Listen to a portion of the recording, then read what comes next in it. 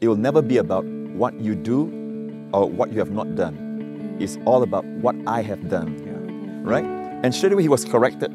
So there is correction in grace, but God does not correct you with accidents and car wrecks and disease and sickness. That's how he corrects you. But it is a correction, but it's still uplifting when God corrects you. Right? You learn, he humbles you, you have a right perspective, but he corrects you. So there is correction. I just want to say that the idea of talking about the finished work of the cross, sitting in front of God's finished creation, and instead of what we painted on some canvas somewhere, what God created with his own voice. And so basically this is kind of a big day for me. So let's start with the most wonderful thing that we could ever start with, the person of Jesus, and talk about grace. Amen. Yes. You know, on my way here, the Lord gave me a verse, Psalms 36, verse 6, and it says, your righteousness is like the great mountains. Oh my goodness. And it's the assignment of my life to proclaim the gift of righteousness made available through the blood of Christ. That today we are righteous not by what we do, we are righteous because Christ died for our sins. And he took our sin so that we can receive his righteousness. And he got what we deserve, so we don't get what we deserve, but what he deserves. And he got what we deserve. That's grace, unearned, undeserved favor. And what better place to preach that than this great mountains? I'm sure that David, you know, in Israel, for them, mountains is really like this. It is not like a hill. Right. When he says great mountains, it must have been referring to the Colorado mountains. So but here we are. with the amazing shot that we have on the screen right now with the mountain behind us, what psalm did you read on your way in again? Just Psalms 36, verse 6. Yeah. And it says, right in the same psalm, it says, and thou preservest man and beast. And the very next verse says, how great is your loving kindness, O Lord. Therefore the children of man put their trust under the shadow of your wings. Now, that verse is from the Old King James, but the word loving kindness in Hebrew, in which the Old Testament is written, is the word hesed. And hesed, even our Messianic believers friends, they read from their New Testament in Hebrew, right? But in the New Testament, everywhere hesed is mentioned, it is grace. Like Jesus, grace and truth came by Jesus. Hesed ve emet. So hesed, how great, David says, how great is your hesed? Therefore the sons of men put their trust under the shadow of your wings. Beautiful. We are getting to talk about the finished work of Jesus in front of the finished work of Jesus, the beautiful mountains. So this is a big day for me. Great scripture to start with, by the way, Joseph. And as we are here, this is the first time this airs is December 2nd, 2019. We're welcoming you right here to a beautiful part of southwestern Colorado. Okay, let's get into something. We were with you not long ago and heard you speaking about kind of, you started in Isaiah 60, okay? And it reminded me, and I wanted to uncover another facet of grace, and it has to do with an understanding of protection. Many people are concerned about this and that and the other thing, and travel concerns and warnings and all the things that are issued, you know, and people could be anxious about matters like that. And you've written an entire book, and so I want to reference the Prayer of Protection, your book that you wrote on this subject, but you recently preached it. It was so powerful. We got to sit there and see you minister that live here in America, and start with that. And let's just let me sit here and enjoy this, because I've been looking forward to this for a long time. So just start and let's get into this. Yeah, the Word of God tells us in Isaiah 60, arise, shine. You know, we have many songs written on this. For your light is come, and the glory of the Lord is risen upon you. But what many fail to realize is when this will happen, the very next verse tells us, for darkness shall cover the earth and gross darkness the people. And I think that we live in today's world, we can literally see darkness covering the earth. And gross darkness there, I believe, is the immorality and the signs of the times that we live in. We are seeing it all around us. And more than ever, people are living in gross darkness. But the Bible says when this happens, the glory of the Lord will arise upon us and our light shall be seen. You know, if you are in an auditorium and you switch off all the lights in that auditorium, someone just switch on a little flicker of light. No matter where you are in the environment, you can see that light. Yeah. Even a small flicker. So when darkness covers the earth, it's our greatest opportunity to demonstrate the light of Christ in our lives. In fact, there is a parallel in the Old Testament when the children of Israel were in Egypt. The Bible says the second last plague before the death of the firstborn, before the institution of the Passover, was deep darkness. It was a thick darkness. And it was such a darkness that covered Egypt that the Bible says they can't see each other, nor their hands in front of their face. It must be supernatural darkness because, you know, if it can just be dispelled with light, they will switch on, Right. you know, they'll cause the light to come forth with their lamps and all that. But obviously they can't do that. It's a supernatural darkness. But at the same time, God made a clear line of demarcation between His people and the people of Egypt. So this is good news for the times we live in because God is always paralleling history from Genesis, Exodus, and we are seeing that happen again in our times. And I believe that before the Lord comes for us, we are in a time of deep darkness, but at the same time, the Lord is showing forth the glory of His Son in the church. Yeah. And the verse says that when thick darkness covered Egypt, but the children of Israel had light in all their dwellings. In other words, that light is also supernatural light because if that light can be caused by lighting a lamp, then the Egyptians will also avail themselves of that means. Sure. Right. They can't. So when this happens, when darkness covers the earth and we are seeing that happen, we'll see our families come together. We will see, in fact, that same chapter in Isaiah that says, when darkness covers the earth, and it says, lift your eyes when God's glory shines on you. Your sons and daughters will come from afar. There's going to be a family blessing, light in all our dwellings. I love that, light in all our dwellings when darkness covers Egypt. This is one of the themes of your ministry, Joseph. I subscribe to your daily email. It comes to my phone every day, and so I read something from you most every day. I read them all. Sometimes I read 2 or 3 in a day, but most every day I'm reading something from your ministry. And so this is a main theme for you. And you know, you're starting by referencing this story in the Old Testament and the children of Israel and all that. But what we're really talking about is the idea that Christians can have a supernatural level of assurance and safety and other things. And you know, I remember reading in one of your emails about a testimony of one of your members of your church in Singapore, and that they were, you know, in a very bad situation. You tell the story. It was some kind of an explosion that happened. That's right. In August the 5th in 2003,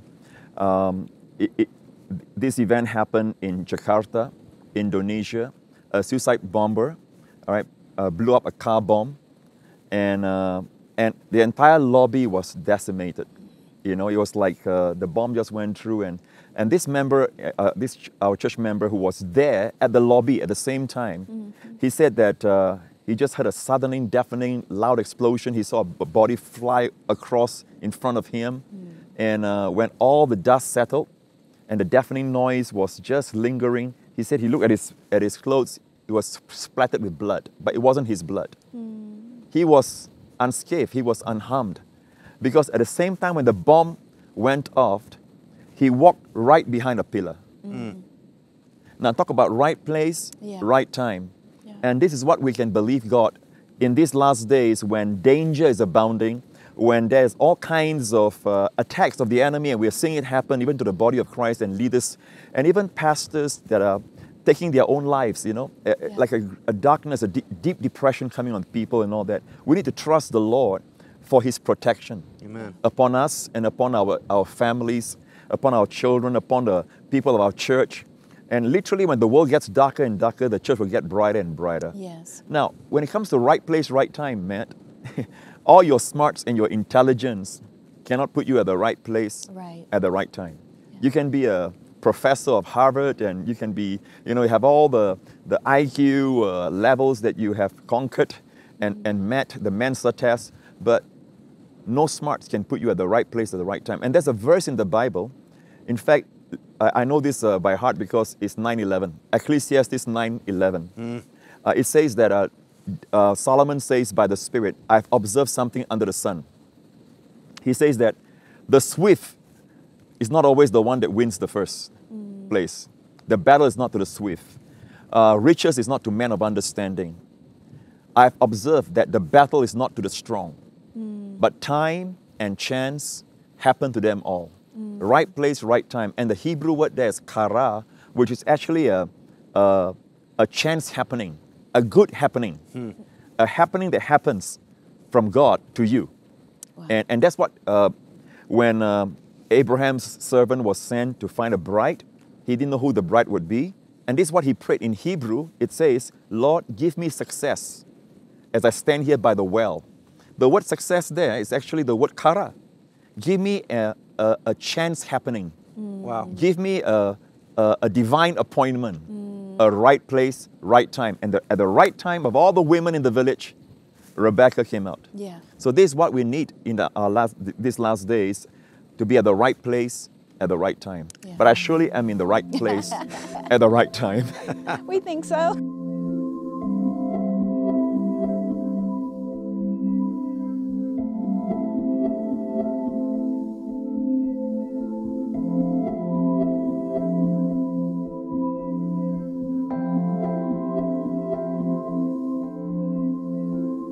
We are in southwestern Colorado, this beautiful location.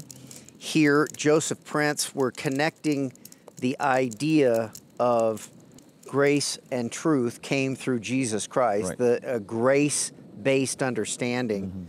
And, you know, we're getting to do it here in front of the finished work of God Himself.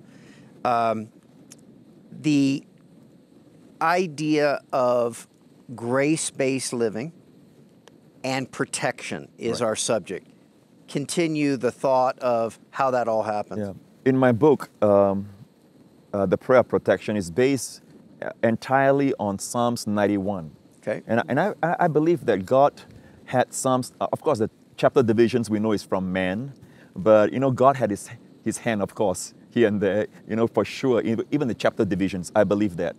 In Psalms 91, verse 1, and that's 9:1, is God's call, you know, and wake-up call even to us, right? That He says, when danger abounds, when the enemy is attacking, right? There's a place called the secret place of the Most High. And he who dwells in this secret place of the Most High shall abide under the shadow of the Almighty, and that's Shaddai in Hebrew. And he will dwell in the shadow of His wings. All right? And the Bible says the shadow of the Almighty under the Most High, His wings. And all the Hebrew names of God is there. There is the Most High, El Elyon. There is Shaddai. I will say of God, of the Lord, Yahweh. He is my God, Elohim. But God doesn't stop at 4. The number of grace is 5. So where we find the 5th name in that psalm?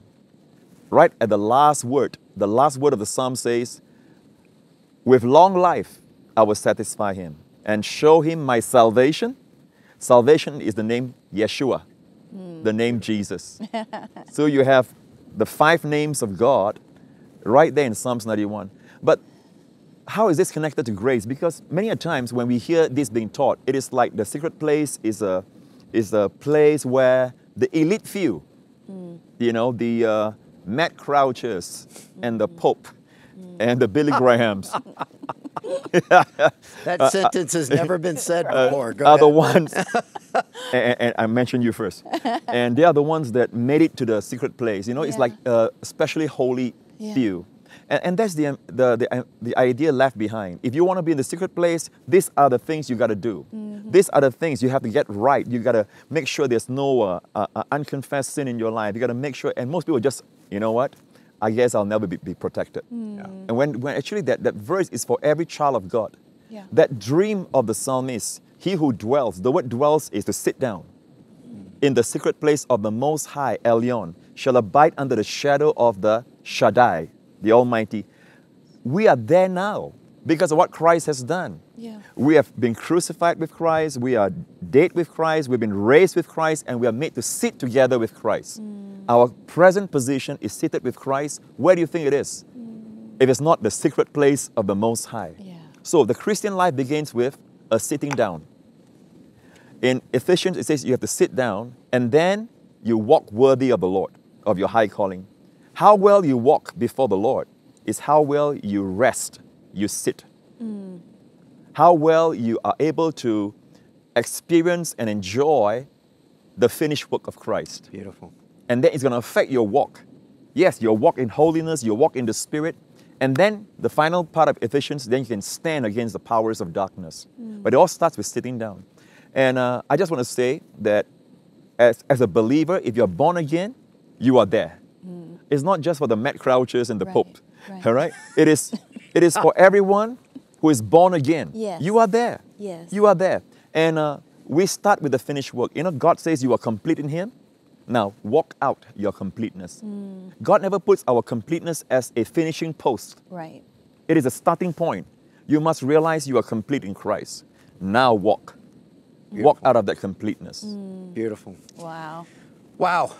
The Prayer of Protection. Matt Crouch and the Pope recommend this book. And Living Fearlessly in Dangerous Times. So we're connecting basically a understanding of the finished work of God. By the way, with the finished work of God kind of in the background back there. Beautiful. I love this I love the shot down here where that mountain is back there. It's just tremendous, and the fire. By the way, Pastor Joseph, this is really Colorado. That's real snow. That's a real fire. You're confirming that, right? Yes, I'm here. It's real wind. I'm trembling a little bit, so I told you. I told you, put your jacket on. Cold. So we're connecting basically grace-based understanding. Okay, and I'm going to circle back to that in 1 second. And protection. It's a main theme of your ministry. Okay. For the viewer that just tuned in, or what do you mean? What does the phrase mean? Grace-based Christian. What does that mean? That means he does everything with the understanding that he's not trying, for example, even your prayer life. When you pray, are you praying grace-based prayers? Are you praying for victory? Are you praying from victory? It makes a lot of difference. For example, some of the teachings that teach you that you got to do certain steps and take 5 steps, 7 steps before you can come to the secret place of the Most High. Right. Okay? You start from a position of defeat. You're trying to get what you already have. You are trying to be what you already are. And one of the most frustrating things is if you are in a house and you're trying to get into the house. But you are in the house. You only have to have your eyes open to see you are in the house. So the way you pray the prayer to be in the protection of God is just to thank Him. Father, I thank you that I'm in the secret place of the Most High. I'm in Christ, your Son. And I thank you that no evil will befall me, nor my family. No plague will come near my dwelling. It is out of faith. That's grace-based prayer. It is not just, oh God, please, please, Lord, please. You know, I so want you to protect me and my family. And that kind of prayer is desperate prayer. And many a times, you know, we know in our hearts, like, we don't have the assurance after we pray that prayer that God heard us. Why? Because it's not faith. Without faith, it's impossible to please God. And the only way is to realize that what He has done, and grace-based parenting is to realize that at the end of the day, mommies and daddies, you know, don't sweat it out. You know, trying to raise your children in the right way. just realize that God is already working in them. Yeah. When you talk to them, tell them, look, you're a Jesus boy. Yeah. And a Jesus boy does not tell lies.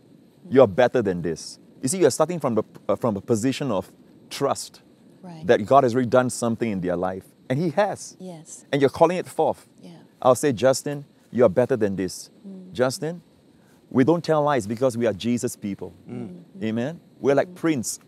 And Jessica, you're a princess. And that's what we affirm about our children. Instead of this, you got to be. All right? If you want to do this, you got to be. And that kind of law-based parenting is going to raise rebels. Yeah. Wow. You know, I remember a story that Max Lucado tells about his daughter, that when she was in school, and I won't tell it perfectly right, but here's the gist of it.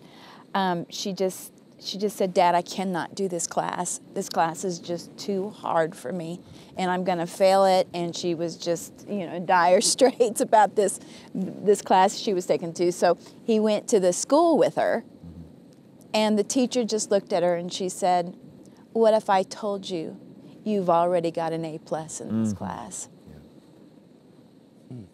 And she just said, what? She said, I'm already giving you an A+ in this class. Now do your thing. Learn what you can. And he brought that to the grace messages. We've already completing, like you said, completing Christ. We already have everything we need. Yeah. We already have all His love. That's the thing. Every time we put it back on our children, we put it back on the people. Like, for example, it's contingent on you to be in the place where you are protected. Yeah. Anything that depends on us, we always feel apprehensive about. Yeah. Because we're never too sure. But if it depends on Him, on Jesus, on Christ, it's a sure, because the devil can find fault with us. Yeah. He can never find fault with Jesus. Right. And the Bible says, as He is, so are we in this world. So the focus should be on Him. Yeah. In our preaching, in our parenting and all that, the Bible says, bring up your children in the admonition of the Lord. Don't forget the last part. Husbands, love your wife as Christ loves the church. You bring Jesus into the marriage. Yeah. How did Jesus love the church? Like this. Yeah. He gave His life for her.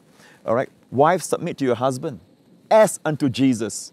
Look behind the rascal. Look behind the guy and you see Jesus there. Right. And you submit as if unto Jesus. Yes. You bring the Lord into every situation and the bitter waters becomes sweet. Okay.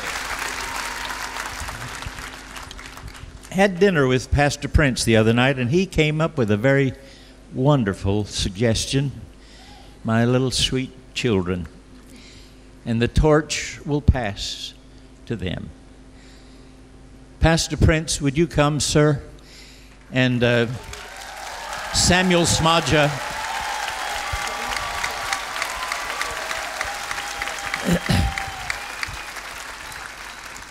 I have come to love this dear man very much. I've been watching you, but I had never had the privilege of meeting you personally. And I have learned a little more about grace, you might imagine, than I knew before, and I thank you for that, sir. My dad, who got to have a meal with you, Joseph, in Israel one night, which was just an amazing event that led to a beautiful ceremony that we got to be a part of back in 2012 that was just such a precious moment. And so, look, we go way back, and we I kind of understand where we're headed with this, but my dad would say that he had to get saved every Sunday night.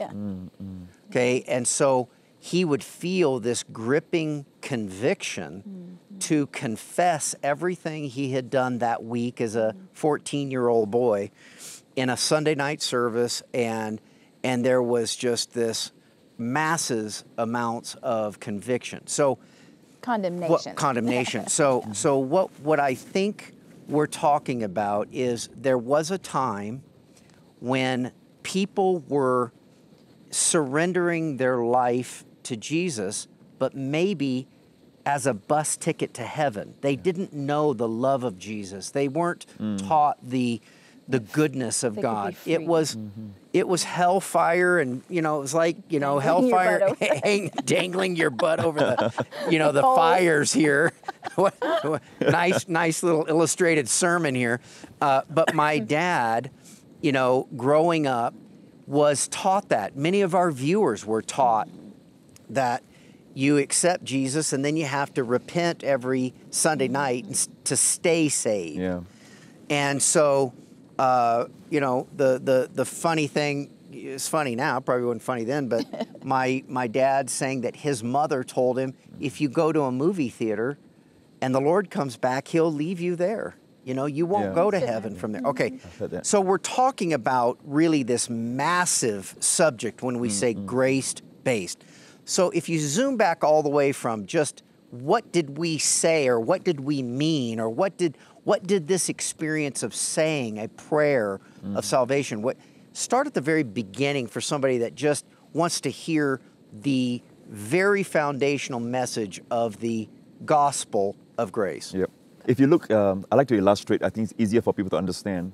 If you look at on the Passover night, the very first Passover in Egypt, when God told the children of Israel to put the blood on the doorposts and on the lintel, making up the cross, the blood, and God says, when I see the blood, I will pass over you. But imagine there are two houses, right? And they have the blood on their doorposts. They are both Israeli families, Israelites, and they have the blood on the doorposts. However, one family is trembling in their boots. The father is desperate, and the son is asking, will we die? I'm the firstborn. Will I die? Will I die tonight? And the other family is singing praises throughout the night, eating the roasted lamb and worshiping God, and say, don't worry. All right, when God sees the blood, he will pass over us. The next morning, which family is saved? The one worshiping. Both. Both. Oh, wait. Both. Both are saved. Because why? It is the need blood. that, teacher. Go ahead. It is the blood. Yeah. I don't think I was listening very well. It is the blood. Sorry. Yeah, it can be like a trick question, but the thing is that God says, when I see the blood, not your faith, not even your we put faith in our faith, but God says, when I see the blood, I'll pass over you. Now, the blood of Jesus has been shed. We believe that his blood washes away our sins, and we confess that. Okay, God calls that faith. Yeah. But it's not for us to call faith. It's for us to look at the blood and say, the blood saves. Okay? And God says, when you say the blood saves, I see your faith. It's for us to see the blood. And I think that we need to understand it's nothing to do with us. The blood has been shed. Now, we can be in fear and trepidation the entire night, and we wasted our emotions. Wow. We just waste our stress and worry and care, when actually we are as safe as the blood has been put. The question is the blood put on your family's doorpost? That's the question. If the blood is there, now the other family enjoyed their salvation. They enjoyed their deliverance, but they were no more safe than the family that was in fear, Right. in stress. So I think that we need to come back to the work of Jesus. The focus is on him and not on us. We are safe by seeing that Christ bore our sins and took our judgments. His blood has been shed. Amen. So for the first time, on the day of Yom Kippur, the Day of Atonement, the blood is sprinkled on the mercy seat. And I have a picture of the angel's wings, the cherubim, because that's the secret place of the Most High. Back then, when David talked about the secret place of the Most High, he would go into the Holy of Holies. In the tabernacle of David, there's no veil. And God is restoring the tabernacle of David in these last days. And he will worship before the Lord, right between the cherubim at the blood-sprinkled seat. When blood is on the seat, the angels, or the cherubim, their eyes represent God's eyes. So for the first time, underneath the mercy seat is the elements of rebellion. Man has rejected God's provision of manna. They complain. You have the golden pot of manna inside the ark. Man rejected God's standard of holiness, which is the Ten Commandments. They are there, the two tablets in the ark. Man rejected God's appointed leadership. Aaron, they murmured when Aaron, the rod that budded is also there. So all these three elements of man's rebellion, God says, put it under the mercy seat. And when blood is sprinkled on it, God does not see man's rebellion. Wow. God does not see our sin. God sees the blood. Yeah. And there's one thing God's eyes cannot penetrate. He can see the intents of our hearts. He can see through solid rock. He can see right through the mountain. He can see everything, but there's one thing his blood cannot see through. And that's the blood of Jesus. Beautiful. And God ordained it to be like that. And the question is the blood applied to your family's doorpost? Is it applied to your heart? Have you availed yourself of the blood? If once you have done so, one drop of the blood of Jesus can wipe away your sins, the sins of your entire lifetime, Yeah. past, present, and future.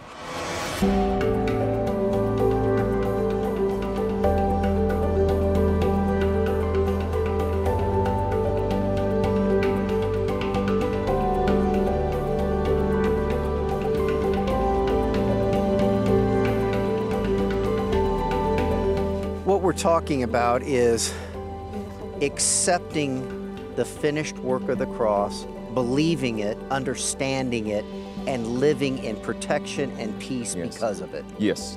If somebody wants that, Joseph, your camera, can you just look right into the camera there? And there's somebody that's been listening to this and drawn by whatever, but they want to accept this. And there they are. I just want to say that there is a place of protection. When you read see all the news and you read the news nowadays, I can understand when fear comes into your heart for your children, for yourself. But the thing that we need to realize is that God will not leave his people without his provision. And God has made ample provision, much more grace than there is sin, than there is the problem. And the place that we are talking about, the secret place of the Most High, where we have angelic protection, where we abide under the shadow of God's wings, where he protects us, and your children can be in that place. Just remember this, that it all starts with you being born again. You need to be in the family of God. So if you've not done so, just pray a prayer.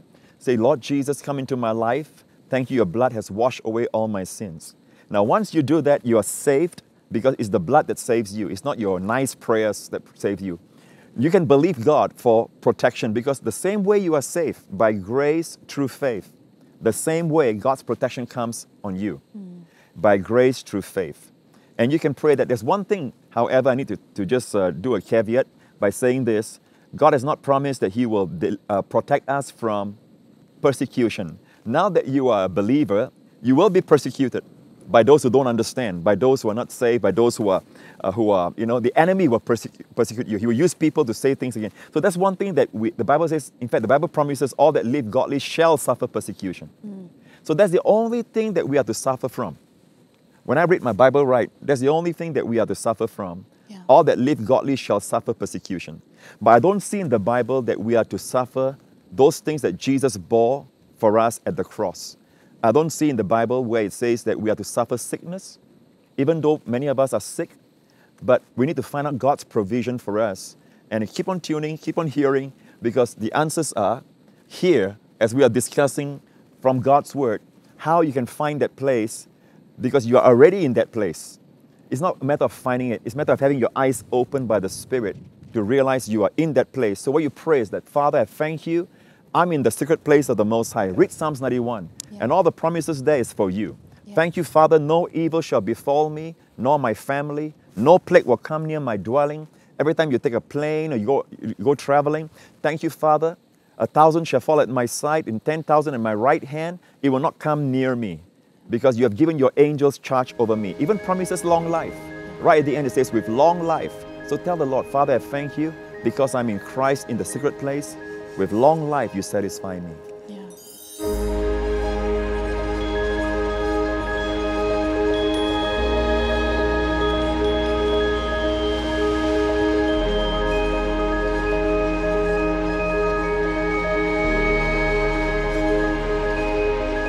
It feels like the grace message is new, but it's not new. No. It's old. Yes.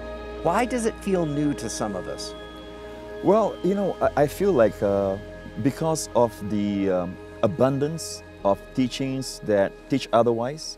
When you go to an environment where everyone is like topless, for example, you know, by the beach and all that, and you come in fully clothed, you know, you feel abnormal, right? But the I feel just right. the normal life, but you know, our young people and all that, they are actually in an environment where everyone is doing the wrong Right. thing, so you feel abnormal, you know. Right. So that's why when normalcy comes in, it feels like normalcy is new, you know. So, but I think that the good news is that when darkness covers the earth, and there is loose, laxness, and immorality everywhere, the people get jaded. You know, when they get jaded, there's hope for us because people are spiritually hungry when they are jaded. They're you know. dissatisfied. Been there, done Yeah. that. You know, what else is new? Yeah. You know, there's a beautiful analogy given by Paul in the book of Galatians where it says that Mount Sinai is like Hagar. Hagar corresponds to Mount Sinai, which produces bondage. We know that the Ten Commandments is from Mount Sinai.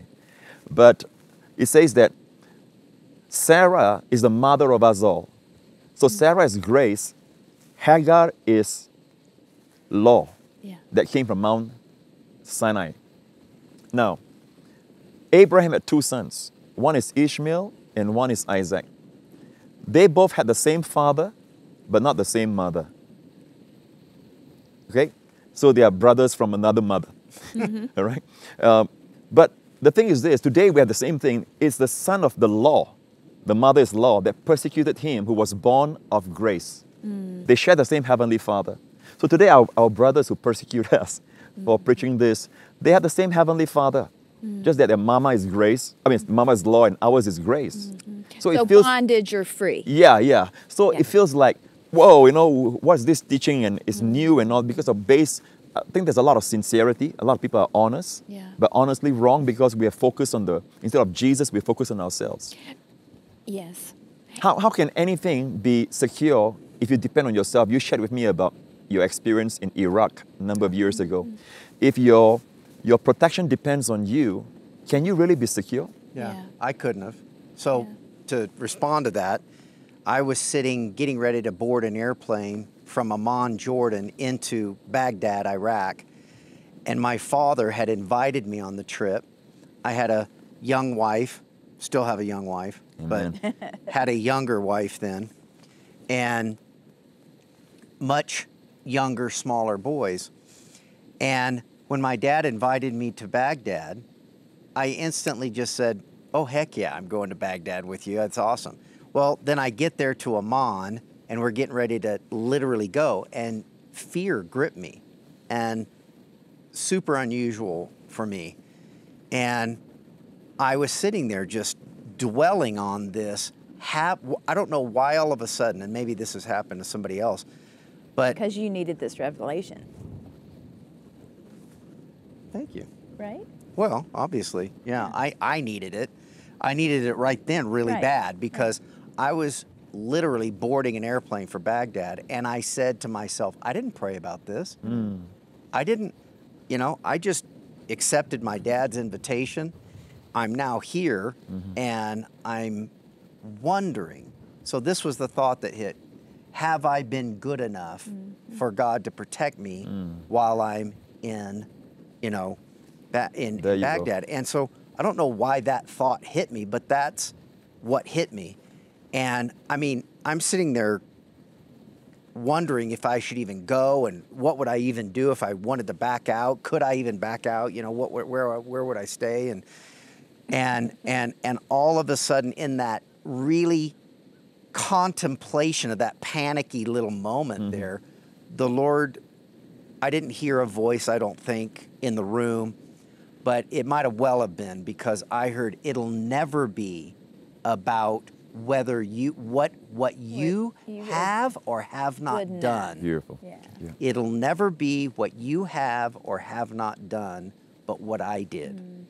And so the idea hit me that all of a sudden I felt kind of corrected, but the correction felt so beautiful because it washed the anxiety away.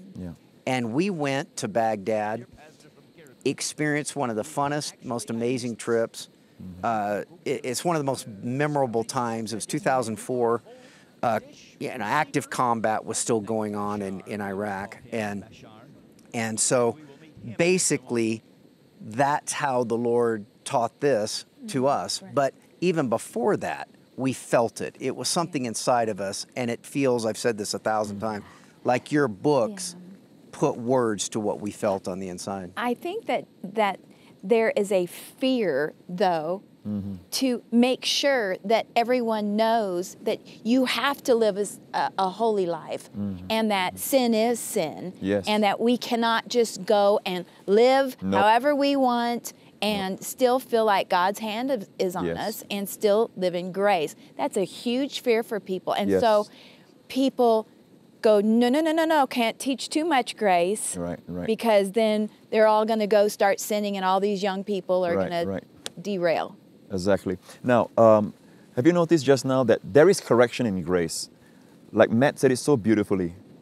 I think he was unconscious even when he said it. He said that it was a correction. When the Lord said to him, it will never be about what you do or what you have not done. It's all about what I have done. Yeah. Right? And straight away he was corrected. So there is correction in grace, but God does not correct you with accidents and car wrecks and Right. disease and sickness. That's how he corrects you. Yeah. But it is a correction. But it's still uplifting when God corrects you. Yes. Right? You learn, it humbles you, you have a right perspective, but it corrects you. So there is correction.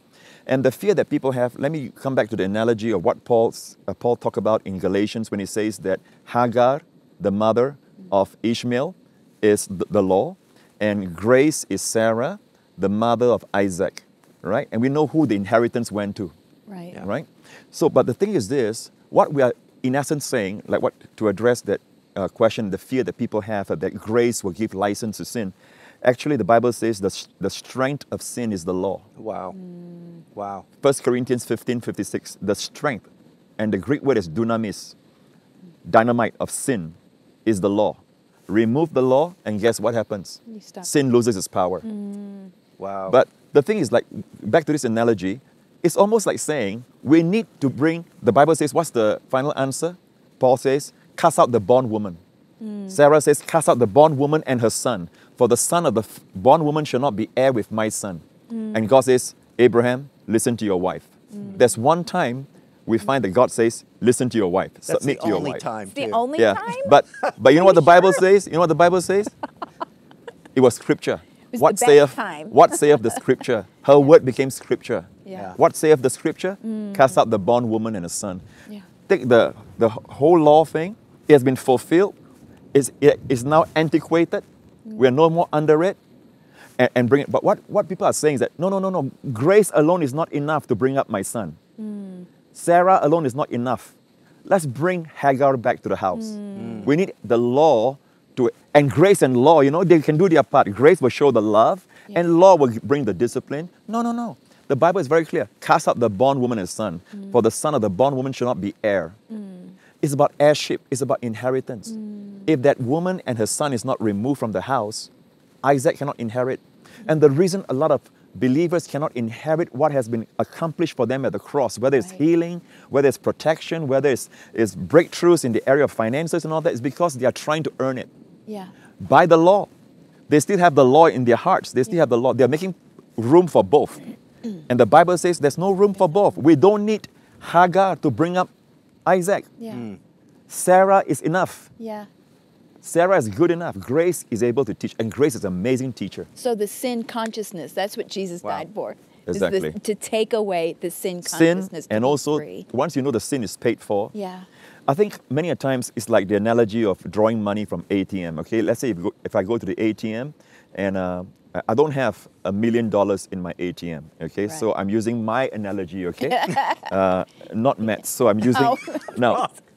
If I go to the You're crazy. ATM and I draw the ATM Yeah. money, and all of a sudden I see available balance is $1 million. Wait a minute. I look at it again. I don't believe, right? Yeah. Wait a minute. Yeah. What's going on? It's like, wow, $1 million.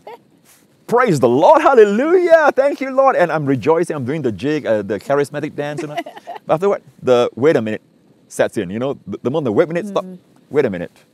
Or the dance stops. How did that get there? So I cannot have unbounded joy as long as I do not know how it got there.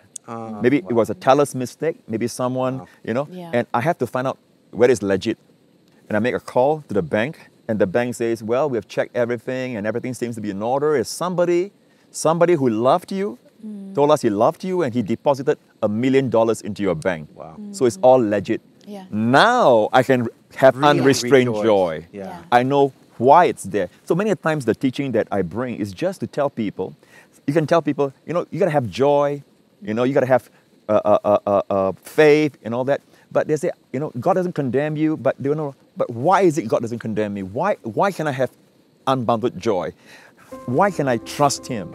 Okay, my teaching is just telling you why it's legit. I break it down to show you why you can believe God, why you can know there's no condemnation by unveiling the work of Jesus at the cross.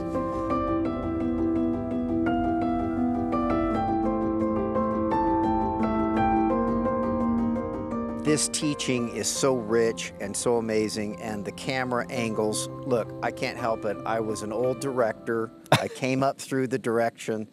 I can tell that right before you took your sunglasses off, I could tell that the sun was just about to touch the mountain, and this is one of the most beautiful things. This is something I've been looking forward to for a long time, to sit here at this kind of magic hour of the evening and be hearing about the amazing person of Jesus Christ, looking at this amazing visual and hearing about the most amazing thing on earth. Okay, so in this last 5 or so minutes, and as the sun sets here in western Colorado, give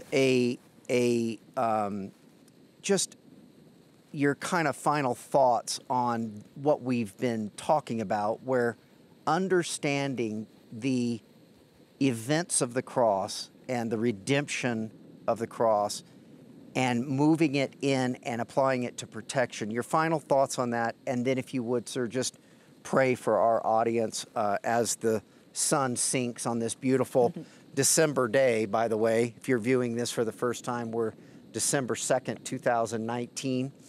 And this is not prop snow. And Joseph, you can confirm that. It's a little cool out here, but beautiful. That's real snow. You're from Singapore, but anyway, this is a big day for me. Your final 5 minutes or so is yours, sir, please. I would like to say that you mentioned the bus ticket just now, and it's important that we realize that with the bus ticket or any ticket, that comes with it benefits. You might take the bus and you just take the journey there, but actually it comes with all the food package and a special massage on board and all that. But because we don't realize what the ticket entitles us to, we just think of salvation is deliverance from hell, and that's what you were saying, the previous generation and the people who didn't realize more about what the scriptures tell us about Christ's finished work. But I want to say this to you. If you're watching this and you're feeling depressed, just like Matt shared just now about the fear he had, all of a sudden, that's how the devil attacks us. He attacks with fear that causes depression. And I feel like some of you are really in deep depression. I just want to say that it's all because the devil has turned your eyes within. You have turned into yourself. Am I enough? Am I doing this enough? Even when you're doing right, you're praying. He says, you have not prayed enough. So you end up being self-occupied, looking at your thoughts, looking at your words, and you're so self-occupied it becomes depression. It's very painful to be self-occupied. But the answer is to be Christ-occupied, to look at Him and the finished work. When we say look at Him, how do you see Him? Well, we see Him in the Word of God as the Savior of the world. During this Christmas season, right, I love to say what the angel said to the people, all right, the shepherds at that time. For unto you is born this day in the city of David a Savior, not a judge, not a lawgiver, but a Savior. In fact, His name, Jesus, means Savior. And all he wants you to do is to just consent to be saved. Jesus shared about a shepherd, a good shepherd, that left the 99 sheep that he had because one sheep was lost. Now, number one, no shepherd would do that. No shepherd would leave 99 to find the one that's lost. He would just factor in his loss and take care of the 99. But he will not suffer that one to be lost. He sought out the lost sheep. He found the sheep, put it on his strong shoulders. Wow, beautiful. And then when he came back, you know what he did? He called his neighbors and said, let's have a party. No shepherd does that. I found the sheep that was lost. Now Jesus said, likewise, there is joy in heaven over one sinner that repents. Repents? Repents. How did the sheep repent? Now here's a great teaching on repentance. The sheep did not do anything. The shepherd sought the sheep. The shepherd found the sheep. The shepherd carried the sheep and put it on his shoulders. The shepherd brought him home safely. And the shepherd celebrated. The shepherd did everything. But there's one thing the sheep did. The sheep consented to be loved, to be cared for, to be carried. So all the Lord wants is your permission to allow him to love you, to believe that he's loving you, amen, that you are his beloved, and to allow him to carry you. Learn to relax. Whenever your prayers get desperate, learn to say, no, it's not based on me, I let go. In fact, this letting go is a constant laboring. In fact, there's an oxymoron in the Bible. In Hebrews 4, it says, let us labor to enter the rest. So our only labor is to enter the rest. Wow. Our only fight is fight the good fight of faith. The only fight is to remain in faith. Come on. That's the only fight. Your only labor is to remain in rest. Anything, any thought that comes in, anyone that says anything to you that makes you feel like, I got to do something. I got to fight an enemy that's not yet defeated. I got to defeat him. You have been defeated even before you start. All right? The way you do it, no, I'm not going to fight him. He's defeated. And we enforce it. Devil, you're defeated. In Jesus' name. Amen. Jesus did the work. Amen. We speak the word of God because we know the work is finished. So I just want to say this to you. If you are worried about your family, your loved ones, your children, in a world that we live in today and all, there's a place of protection. Amen. The Bible says, Psalms 91 verse 1, he who dwells in the secret place of the Most High shall abide under the shadow of the Almighty. Let me pray for you. But remember this, amen. You cannot be fearing your way and trust and consent to him loving you, because his perfect love will cast out the fear. Yeah. Love and fear, the opposite of fear is not faith. It's actually love. Love casts out fear. Amen. When you realize he loves you perfectly, by the way, perfect love is not our love. Right. None of us can love perfectly. Perfect love is his love for us. It's not our love for him. We don't love him perfectly, but he loves us perfectly. When you realize that, the perfect love will cast out the fear. Father, in the name of Jesus, I pray for everyone that's viewing this right now. If there's anyone, Lord, during this Christmas season, Lord, that's tuning in and they do not know Jesus, the wonderful Savior, your Son, who was sent to be the Savior, not the judge, not the lawgiver, but a Savior. Oh, Father, I pray in Jesus' name that they'll pray this prayer right now, Lord, as they are watching. Pray this prayer with me. Say, Lord Jesus, I thank you that you died on the cross for all my sins.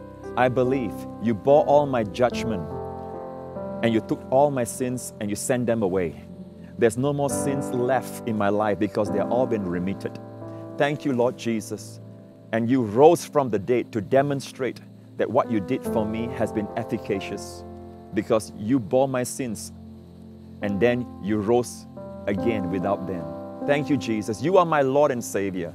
And for those of you who want God to put his protection on you and his family, just pray this prayer. Something like this. And you can pray this every day. Father, I thank you. I'm in the secret place of the Most High, under the shadow of the Almighty. 1,000 shall fall at my side, 10,000 at my right hand, but it will not come near me and my family. There shall no evil befall me and my family, and no plague will come near me and my family all throughout this day. Thank you, Father. With long life, you satisfy me and my loved ones, because I'm in the secret place of the Most High. I'm in Christ at your right hand, seated far above all principalities and powers and might and dominion. Thank you, Father. I rest in this place where you love me all day long. Thank you, Father. Teach me more and more, Lord, how to rest in Christ all the rest of my life, Lord. In Jesus' name, amen. Beautiful. Wow. And the sun. What a day. What a day Setting. Selah. to be able to talk about the most amazing subject there is, grace, with Joseph Prince. Thank you for being here, Joseph. What an amazing Thanks for having afternoon. me, Matt and Laurie. The sun has tipped behind the mountain, and so it's time for us to say goodbye. Thank you, Pastor, for being with us. We'll see you next time. Bye-bye. Bye-bye.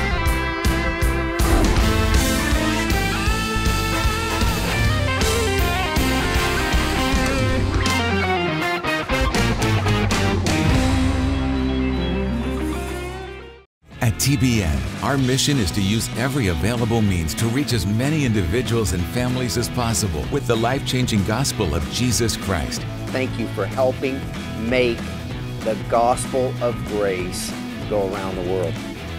Without you, we couldn't do it. God bless you.